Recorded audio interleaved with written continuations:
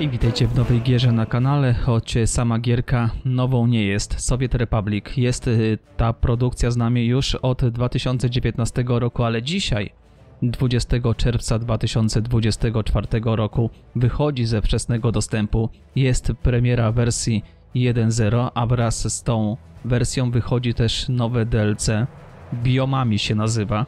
I to jest właśnie fajny feature, bo będziemy mogli, jak tytuł wskazuje, zbudować taką sowiecką republikę, takie szarobure, paskudne miasto gdzieś na pustyni albo gdzieś w dżungli, na Syberii. No chociaż to powinno być od początku w sumie, ale zwykle były takie łąki, takie standardowe europejskie, północnoeuropejskie klimaty. A teraz będziemy też tutaj grasować gdzieś po świecie i komunizm szerzyć, jakkolwiek to brzmi. Dziś generalnie taki materiał krótki, podglądowy, przeglądowy. No niestety grafik mam zapchany na maksa. Dyski zresztą też na nagrywki, wypchane pod korek. Także dzisiaj sobie tylko to obejrzymy, zobaczymy jak wygląda. Natomiast seria na kanale się na pewno pojawi, no bo to jest City Builder oczywiście, tylko taki duży, taki podobny do Cities Skylines. Ja pierdziule, to drugie słowo zawsze mi dobija. Do Cities podszedł podobne. Także fajne. Do Cities też w ogóle będę musiał wrócić, bo tam mnie wywalało. Tam mnie generalnie, szanowni państwo, wywalało i nawet moja anielska cierpliwość się skończyła, mimo tego, że bardzo fajnie mi się grało i gierka mnie wciągnęła. Także wrócimy do tego, do Cities 2. A to bym też ograł i to tak patrzę na tych wszystkich mapach. Tutaj azjatycka mapa, arabska mapa, czyli pustynia. To będzie dżungla. Tutaj będziemy mieli tajgę, tundrę. Z budynkami albo bez. Pustynia korci. Ojejku, nie to chciałem jeszcze. Nowa gra. Co my tu jeszcze? Aha, bo dobra. Nowa gra. Tutaj trzeba kliknąć. Mamy też rewolucję radziecką. Równina ze wzgórzami. Czyli to było. Ta Słowacja i tak dalej. Ale tego już z tą koroną, tego nie było. Także, a mapy dużo zmieniają, bo są różne też surowce, no i poza klimatem oczywiście, także ciekawie to wygląda. Jest tutaj też mnóstwo samouczków, bo gra jest duża, gra jest skomplikowana, także ja też jej się będę musiał uczyć. Będzie pociesznie, będzie śmiesznie, jest też kampania, nie no dobra, tu mogę kliknąć. Jak już tutaj kliknę, to już się włączy, także teraz sobie to odpuścimy. Samych samouczków jest sporo oczywiście. Trochę robiłem, testowałem. Zobaczymy sobie te mapy, po prostu tak kombinuję. Poziomów trudności, wybór też bardzo duży. Zobaczcie, ile tutaj jest poszczególnych pozycji związanych właśnie z poziomem trudności, łatwy, średni. I już tutaj mamy zarządzanie wodą. Możemy albo tym zarządzać wszystko, albo robi się automatycznie. Także tutaj jest ekstremalnie ciekawie. Łatwy. Czy ja chcę chyba na łatwy pierwsza gra, pierwsze podejście. Choć w tym momencie, no to jeszcze to takie pierwsze właściwe podejście nie będzie. No i klimat, jak ktoś pamięta, ja pamiętam, to jest kozacki właśnie. No to jeszcze tak w miarę normalnie wygląda. Mapę sobie włączyłem, minimapę, żeby lepiej było to wszystko widać. Także taka ciekawa, jeziorowa mapa. Dużo lasów, fajne góry. Tutaj oczywiście można kombinować, tutaj można cudować, tak samo jak w Citieskach właśnie. Można jakieś tunele robić, jakieś kanały robić i to jest ekstremalnie ciekawe. Tutaj mamy takie pierwsze domki, wioski. To w ogóle wygląda jak wygląda, paskudnie, ale ekstremalnie pasuje do klimatu tej giery. Także mamy takie chyba klimaty właśnie wietnamskie. Wietnam do dziś jest komunistyczny, ale tam chyba nie było takich typowych właśnie radzieckich osiedli, jakie były u nas, jakie są w Rosji, także w takiej dżungli nad taką piękną wodą można zbudować jakiś Irkutsk, Norylsk może bardziej, albo nawet nową hutę spod Krakowa, czy raczej w samym Krakowie już dzisiaj. Także zobaczcie, mamy takie typowe, no powiedzmy, że wietnamskie domki i tutaj możemy zrobić taki sowiecki hotel z drogą. Tu nad tą wodą. Anuluj się. Escape muszę klikać, trochę słabo. Restauracja panorama. Ja bym chciał te bloki zrobić. Gdzieś one były. Tu są te hotele, samoloty. Tu jest mnóstwo wszystkiego. Piesi, pociągi, drogi pojazdy. Patrzcie, kurde, przystanek. I to trzeba tym zarządzać właśnie. Stacja przeładunkowa ropy, paliwa. To nie, olewamy na razie. Budynki. Gdzie były budynki? Tu były te tereny mieszkalne, tak. I patrzcie, są takie typowe... I to ile tego, zobaczcie. Blok z wielkiej płyty. Teraz tego chyba nie mogę, no. Mieszkaniowe, taki mogę, blok z cegły. Cena, jeśli zapłacić w rublach, 26 000, blok z cegły. Hehe, kurde, normalnie, no takie rzeczy orają, panie.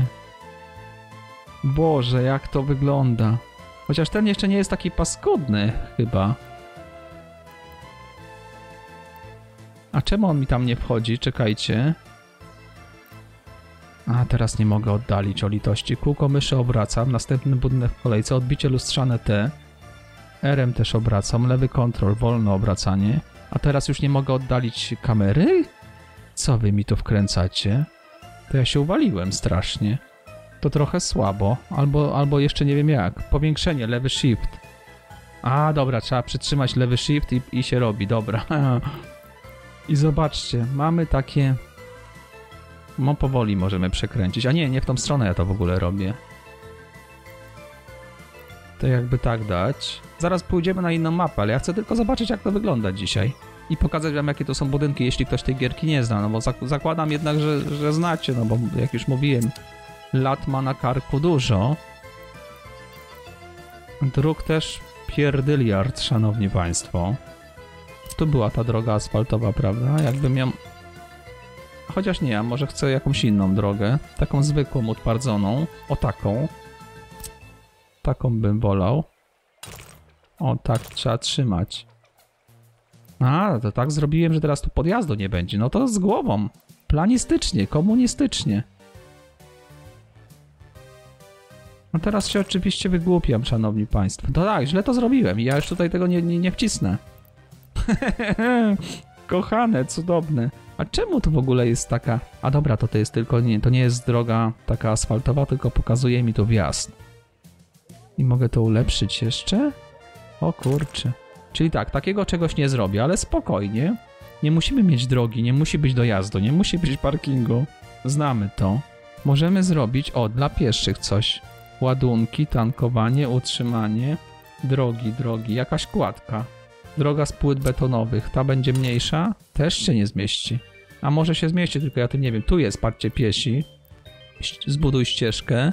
Ścieżka asfaltowa. A, to, aha, to stąd. Dobra, czyli nie będą mieli drogi. Ale tak już mogę, patrzcie. No i co? Jak się popieści, to się zmieści.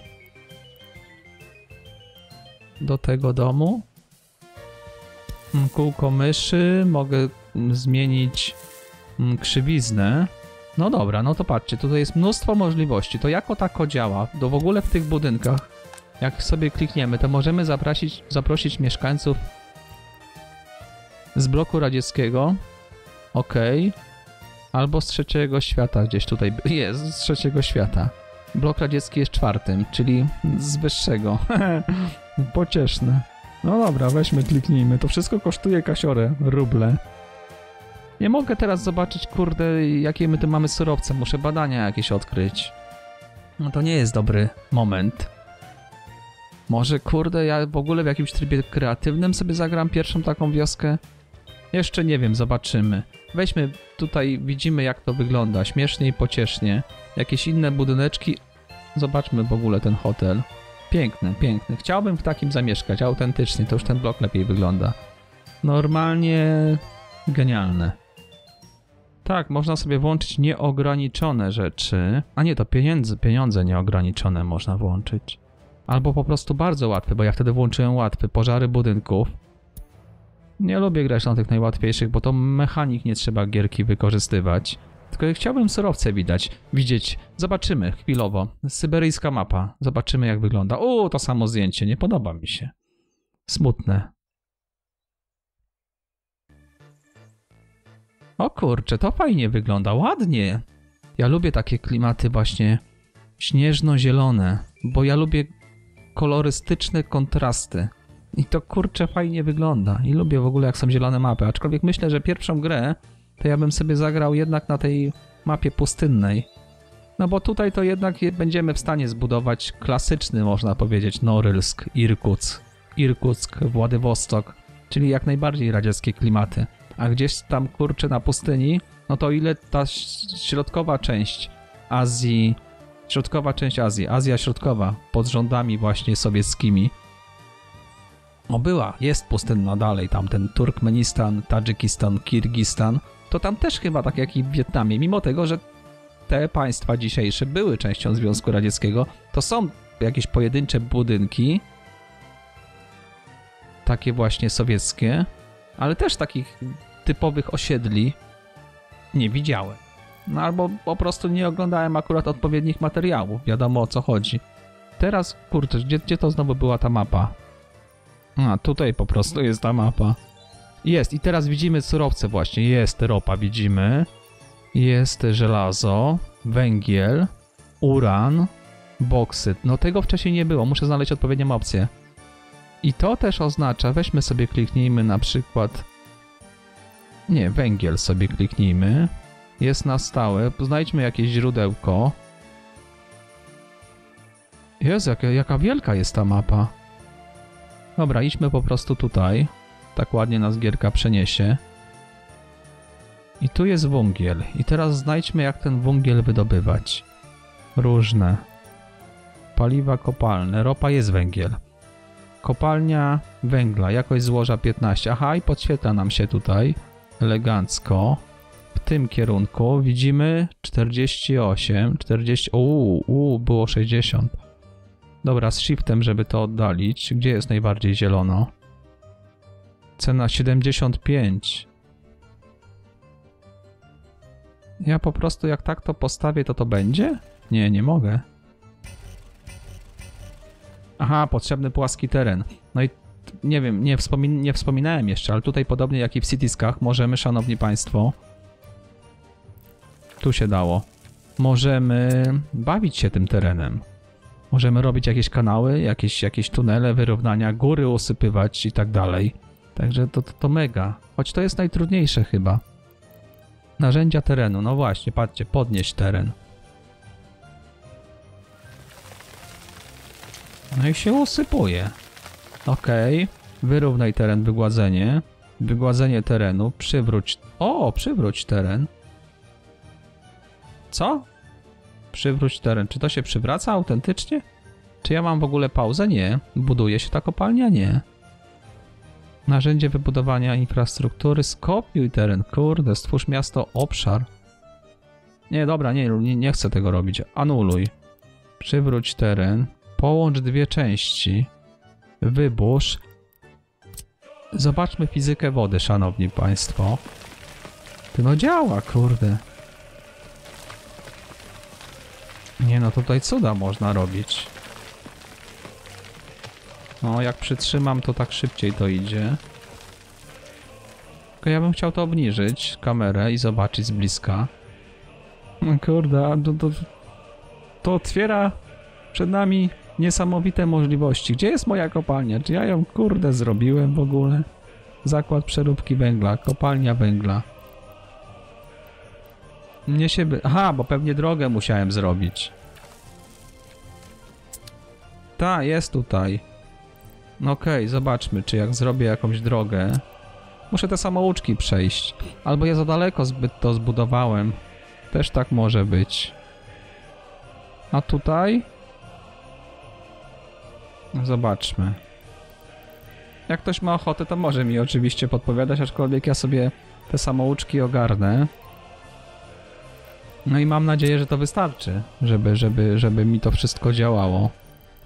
Tu jest.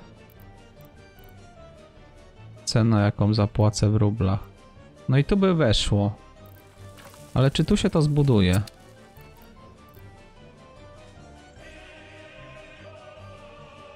Chyba nie.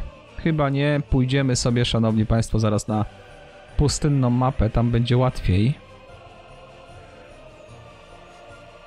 No, takie, kurde, takie baraki jak ruskie mieszkają do dzisiaj. Wszystkie są do rozbiórki od 40 lat i do dzisiaj ludzie mieszkają. Trochę tym ruskim można współczuć. Trochę. No, dosłownie, takie baraki, ale mega. Ale mega, ale drogi ładne, to nierealistyczne. Takich dróg to oni nie mają.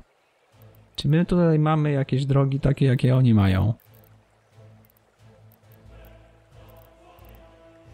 Droga gruntowa. O! O!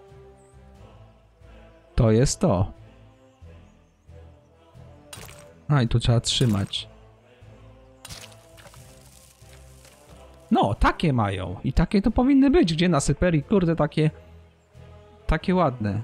Nie, nierealistyczna giera. Nierealistyczna, szanowni państwo. Zbudujmy tutaj coś fajnego jeszcze. Plac załadunkowy. Tutaj w ogóle transport jest ważny. Zakład pracy. Jakiś tam dworzec autobusowy. No i przystanki. To są ważne rzeczy. Magazyny. Samoloty. Ja pierdziule. Pas startowy, zobaczcie. Dla mieszkańców. Terminal. Potrzebny płaski teren. Nie chce mi się teraz tego wypłaszczać. No nie zbuduję tutaj. A gdzie jest jakaś siatka? Żebym ja widział ten teren. Bo ja widzę, że on jest trochę rzeczywiście... nie jest równy zdecydowanie. Mógłbym go wyrównać. Ale to teraz sobie darujemy.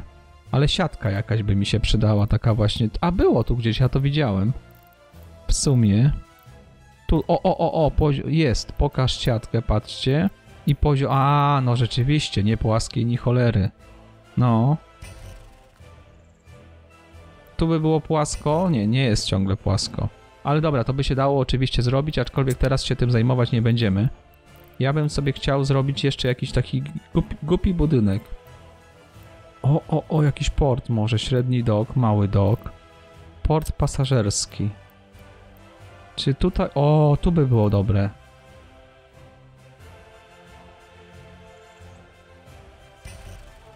Część budynku musi znajdować się w wodzie.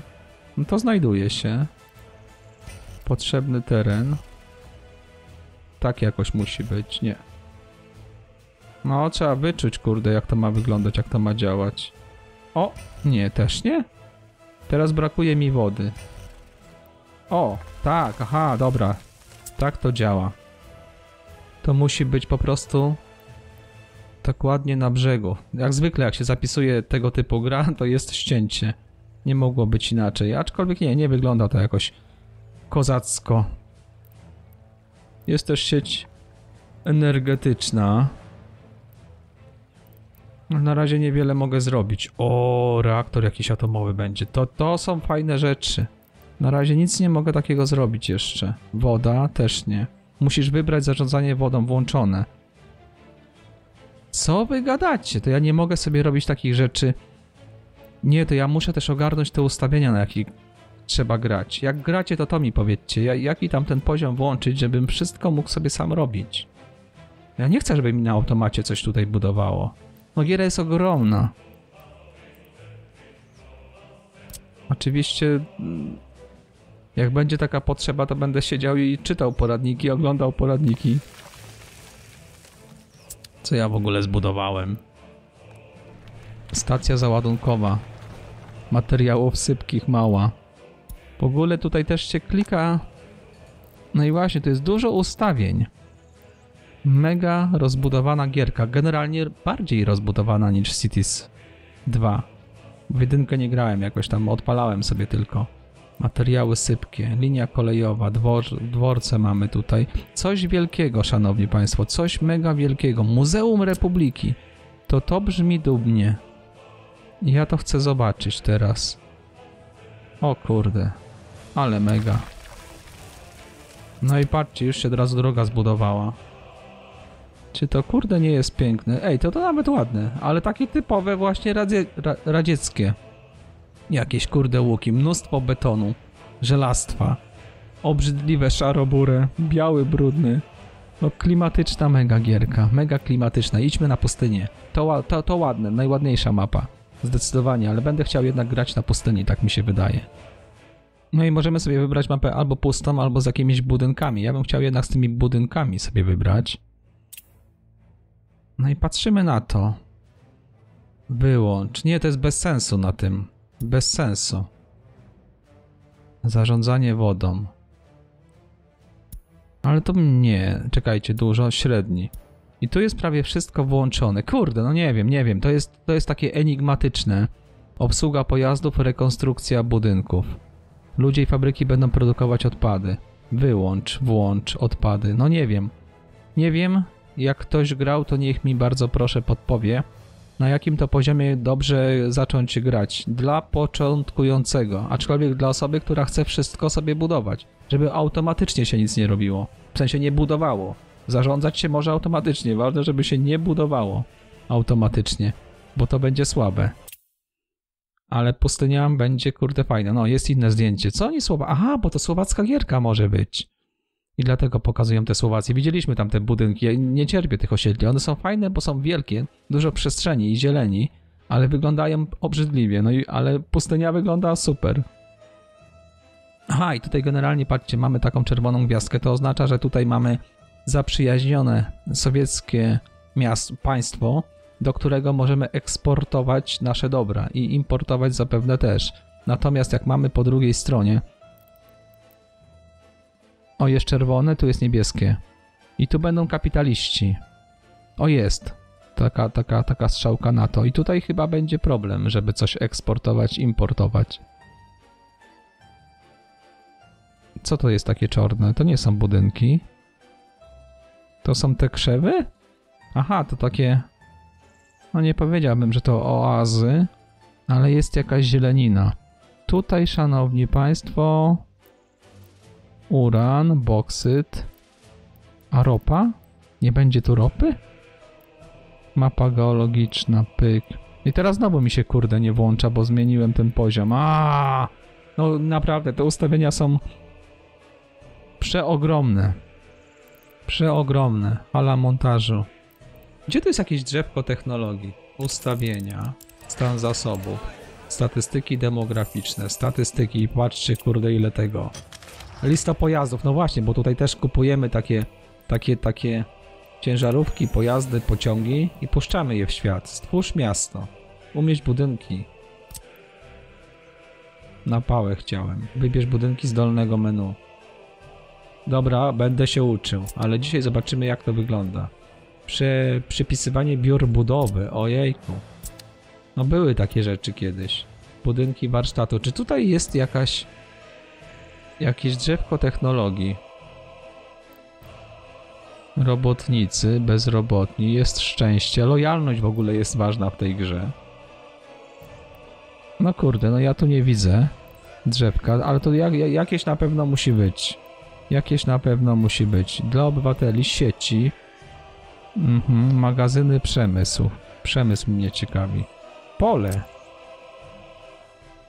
Wilgotność pola. Czekajcie, tam jest bardziej zielono. O, 80. 99 nawet. Ładnie to wygląda. No tutaj chyba często będzie trzeba z kontrolem, żeby to równo obracać. No i dawaj.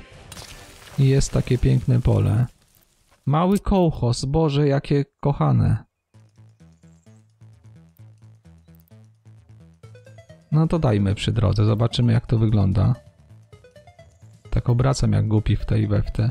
Ja tutaj będę miał przesrane, bo ja lubię równo. A tutaj nie tak łatwo zrobić równo, jak widać. No i patrzcie, buduje się. Fabryka nawozów sztucznych. Wymagane badanie nawozy syntetyczne. Gdzie te badania do jasnej ciasnej anieli? Pytania i odpowiedzi. Edukacja. Jak zachęcić obywateli do studiowania? Dlaczego mam budować szkoły? Dobra, nie o to mi chodzi.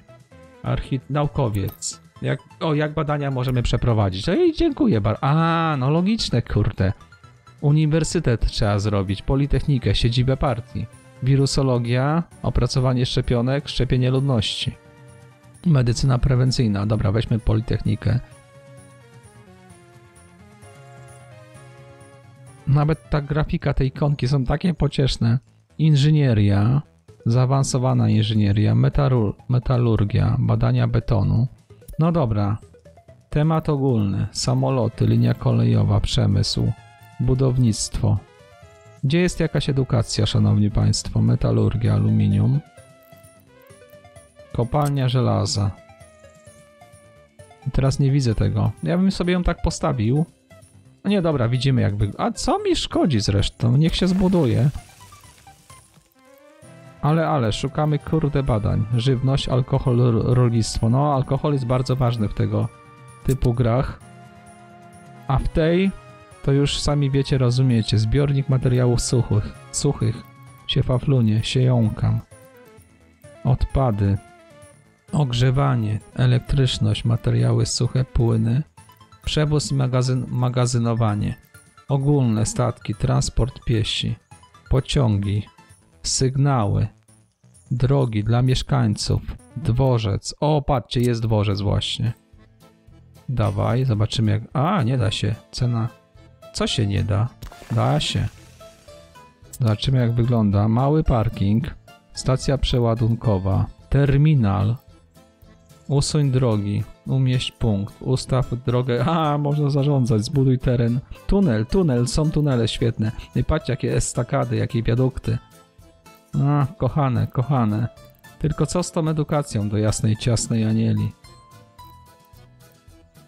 Dla obywateli, mieszkalne, są! Dobra, czyli tak, przedszkole się robi, załóżmy. To będzie przy kołchozie taka wioska, przedszkole. Potem jest politechnika, o, dawaj ją. Siedziba partii komunistów, o.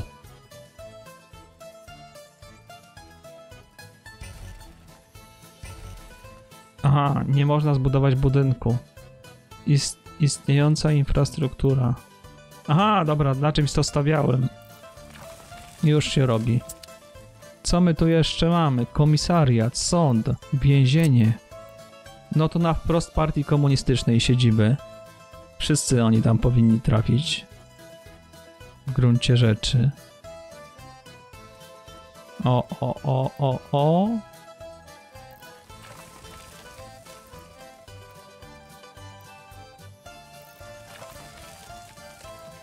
Się troszkę dziwnie buduje. Bo ja nie wiem, czy się buduje, czy się kurde nie buduje. Jak jest zielony, to aha, dobra, musi być zielono, czyli ja nie zrobiłem tej siedziby partii. To bardzo to smutne. Potrzebny płaski teren. O, tam się da. Zobaczymy jak to wygląda. Akademik, urząd miasta. O, takie malutkie, postawmy obok, zobaczymy. No i teraz chciałbym to przyspieszyć. Ciepło, wieje. Okej. Dobra, anuluj. No a ciemno się kurde zrobiło. No ale widzimy, szanowni państwo, że tutaj cudawianki można robić. I to takie gry to naprawdę można się wkręcić i siedzieć dniami, dosłownie dniami napierdzielać. Kosask. Jejku, jaka wioska, jaka nazwa. No piękny port by tu był, taka piękna zatoczka. To nawet nie jest zatoczka, tylko to jest delta rzeki. Chociaż tu już jest zatoczka, no ale port byłby tu piękny. Na tej mapie bym zagrał. Chociaż ona nie jest taka ładna jak ta syberyjska. Tamta była zdecydowanie ładniejsza. Ale pustynia, kurde, to jest klimat, no. Będziemy sobie tutaj mogli zrobić przy tych, kurcze, arabskich domkach jakieś takie osiedla typowo radzieckie, sowieckie. Taką szaro-burą zabudowę. O, meczet jakiś, no kurde. Zostawiłbym tu taki skansen, stare miasto można powiedzieć, a wokół kurde bloki z wielkiej płyty. Gdzie są w ogóle te moje... To co ja robiłem? Gdzie ja to robiłem?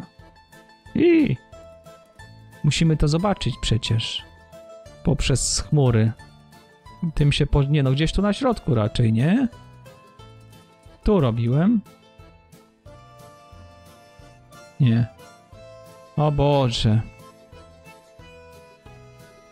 Tu jest. Nie.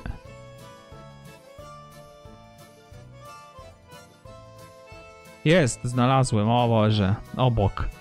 No wygląda tak jak się można było spodziewać. Te pseudomarmury. Paskudne. Chociaż ten to nawet. Urząd miasta tak wygląda. To jest, co to było? Więzienie. O, jest spacerniak. Patrzcie. To spacerniak? Nie wiem, nie byłem. Nie, to jest chyba spacerniak.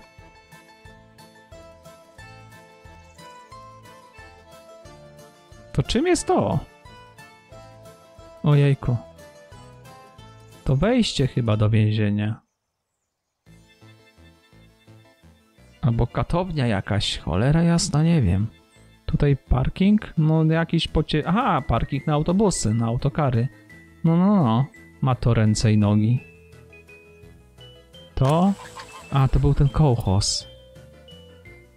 No jakbym zrobił dworzec, to... Dobra, musimy puścić jeszcze samochodzik, szanowni państwo. Przewóz i magazynowanie. Nie, to będzie gdzie to było. Piesi, statki, samoloty. Linia kolejowa, pociągi. Nie. Czy to będzie gdzieś tutaj? Dla mieszkańców jest. Przystanek, dworzec. To chcemy zrobić. Dawaj. I jak to się zrobi, to można kupić samochód. Zmień nazwę budynku, transparent, połączenie elektryczne, pokaż budynki, do można przejść pieszo. No wszędzie jest, wybórz to nie. Gdzie obywatele powinni pracować? Aha, ja pierdziule, czy ja zrobiłem dworzec kolejowy? Nie. Normalny dworzec. Budynek, bez zasilania, to ja nie zrobię tych. Chociaż czekajcie. Elektryczność. Elektrownia to nie, takiej to może nie, węglowej też nie. Czy ja gdzieś tutaj mogę sobie coś eko zrobić? Bo tutaj tak słońce napierdziela. No to przecież ja bym tutaj jakąś elektrownię słoneczną mógł zrobić. To się głupie nie wydaje. Linia kolejowa, samoloty, statki. Elektrownia jądrowa. Jest słoneczna. Wymagany projekt. Kurde. No to chyba nie zrobię. Nie tym razem, szanowni państwo. Transformator i tak dalej. Chociaż, kurde, no chciałbym puścić ten samochodzik jakiś. Przystanek. No dajmy go tutaj pod ten urząd partii. Niech będzie. Tylko co mi to da? O, kurde! A może tu się da? Zajezdnia. Nie musi być wcale dworzec. Jest, kurde. Chyba. Jest. I patrzcie, możemy kupić. Mercedes Ponton. Milicja, dawaj go. Dawaj wszystko. To są autokary. Ziu, dawaj. To Skoda chyba, dawaj. No i dobra, i co dalej się z tym robi? Stoją już na parkingu, widzicie? Kurde, no mega. Okej. Start. Dobra, wymaga nas co najmniej 2 przystanki. Kopiuj rozkład jazdy. Nowy przystanek. No jeden ma być tu, powiedzmy, a drugi tu. Aha, tak trzeba w budynek kliknąć. Okej. Start. Uruchom. Pierwszy przystanek jest niedostępny dla pojazdu będącego w tym miejscu. I mu zrobiłem, kurde, przystanek. Dobra, to tutaj pod tym blokiem. Teraz start. Pierwszy niedostępny. Jak, kurde? Może ja tu drogi nie zrobiłem odpowiedniej. Nowy przystanek. Tu nie może być. Aha, czekajcie. Jest wsiadanie, wysiadanie. Narobiłem tych przystanków, o Boże. Ale żem zrobił. Nie wiem, czemu on nie chce jechać. Coś żem zrypał. Aha, wysiadanie, wsiadanie. Dobra, patrz, o kurde, ile tu rzeczy trzeba robić. No ja bym chciał to zmienić na wsiadanie i wysiadanie. Ale dobra, to nie dzisiaj, szanowni państwo, bo widzę, że 37 minut, choć oczywiście te wczytywanie wytnę, także będziemy w to grali. Jakaś jedna krótka seria minimum musi być na pustyni. A dalej oczywiście zależy od tego, jak się gierka na kanale będzie oglądać, jak ja będę w to grał. Ale no będę chciał się nauczyć, będę chciał idealne sowieckie miasto zbudować. Czyli brzydkie, paskudne i źle rozplanowane, ale takie, żeby miało to swój urok. Tyle dzisiaj, trzymajcie się, pozdrawiam. I na razicho.